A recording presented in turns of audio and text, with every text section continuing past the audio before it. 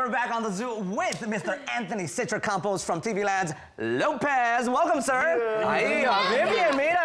Dude, I was telling him, welcome. I feel so safe next to him. I just want to be here all the time. I'm so little. Wait a minute. We gotta, like, are you single or what? No, You're not. I got my girl right here.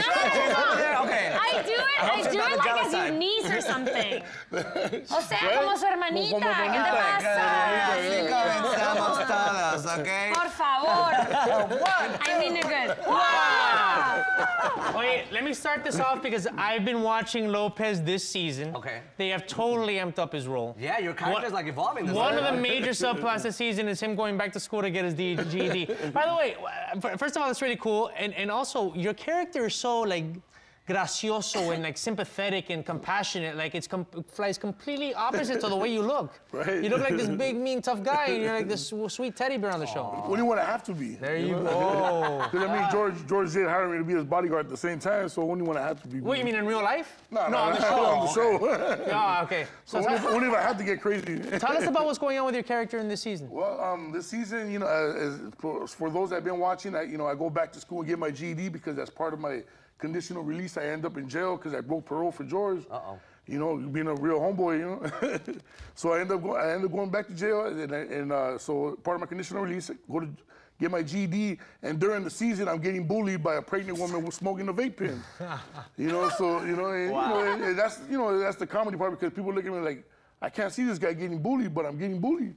You know, I was really talking about, you know, I guess misconceptions of yourself. I was really surprised to find out that you're also a big fan of what, Michael Jackson and John Travolta. I just don't imagine, Anthony, you dancing to disco or pop music. Are you a big dancer at home? Nah, you know what? It's funny because I used to be a dancer back in the days. You know, I used to be on to breakdancing and all that. Oh, word. And then I imagine that you were more a popper and locker than the guy that got on the floor, right? Well, I was doing a little bit of both because I was a lot lighter back then, you know. Now I might just break the floor, but exactly. There you go. Breaking the floor, literally. No. But now I just don't really do too much dancing. I'm just one of those guys that hold up the wall in the club if I'm there. Do people are like, if you're, I don't know, walking and on the street, do they get scared of like the tough look that you have? Do you feel that they fear you a little, like out on the street? Some people, if they don't know me, they'll look at me like. No, of course, if they don't know you, once they get to know you, they probably love you right away. You know, the people that recognize me from the show or something like that, they'll be like, hey, what's up, man? I love your character. I love, you know, you're doing great. So, you know, they feel comfortable. But if somebody comes up to me, or if I come up to them, they don't know me, they get a little bit scared sometimes because they don't know what I'm about to say or do. Oh. Yeah. Have you ever played the villain? Like the bad guy? Yeah, a few times. Yeah? What do you enjoy more? Being the funny guy, the nice one, or do you enjoy, what do you think is more fun? I think I like doing like what I'm doing right now with the Manolo character, you know? Like, it's more relaxing? Yeah, it's more relaxing, it's chill. I'm having a good time with it, you know? You didn't scare away your lady when you first met her? No, actually, you know, she gets mad when I do the face or when I'm funny. What face is that?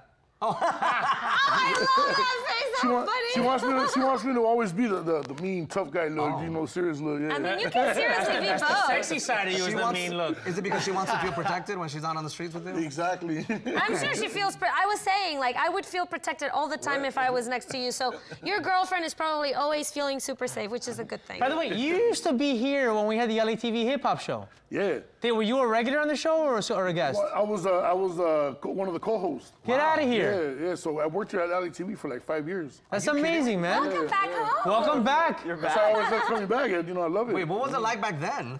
It was pretty much the same vibe like this, you know. Everybody having a good time and just doing the shows, you know.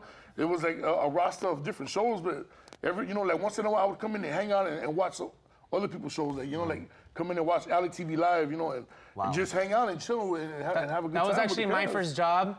LATV, right before LATV Live was canceled. They hired me, and then the whole went kaput. That's a whole. Listen, going back to the Lopez, because I've just been, you know, I wasn't really a big fan of, like, you know, the triple camera, you know, kind of shows, and his first show was very that typical kind of sitcom. I don't think it really showed who George Lopez really was the way this show.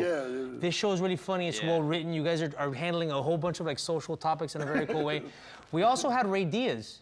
who is your friend from jail on the show. We had him. Yeah, we had him on the Zoo a couple weeks ago. What is that like? How is he on set, and how do you guys? Because you guys look like two completely different people, but you guys are like best friends on the show. You're like kind of like taking him under your wing. When we're on set, I mean, it's pretty much we're like the same way. With the same way it comes across the screen, we're the same way on set. You know, just hanging out, having a good time, and then he's really big on social media. Yes. So he'll be on his social media, and he'll be like putting me on, and we'd just be clowning around and stuff like that. Anthony, who dropped the bar of soap in the shower?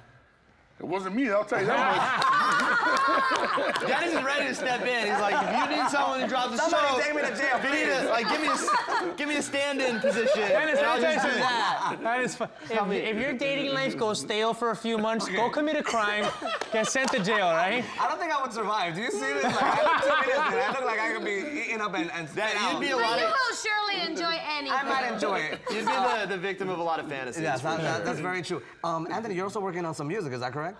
Yeah, we're doing because I have a group called Pueblo Cafe, which also has one of the songs is featured on this season. Well, we had a bunch of songs that were featured last season, but this song, especially, we're doing like a little rap scene that they threw me in. They're just like doing like it's an open mic night, so they actually use one of our songs. So we have a video coming out for it too as well. It's called Toda la Noche. Uy, ¿qué haces tú toda la noche? Just partying all night. That's it. Oh, okay. Partying all night. Clarifying things, okay? Oye, what is your background though? As far as music or just? No, as far as ethnicity. Oh, mexicano. Mexicano, ¿de qué parte? But born here. Born here. ¿Y tus papás de dónde? Son de Nayarit y Zacatecas. Y Zacatecas, pero hablas español. Sí. Vale, podemos hablar en español, Humberto ni nos Sí, entiende. no, yo entiendo español. Yo entiendo español muy bien. A huevo. Is that typical saying in Nayarit, in that area? Yeah. I can say this. No.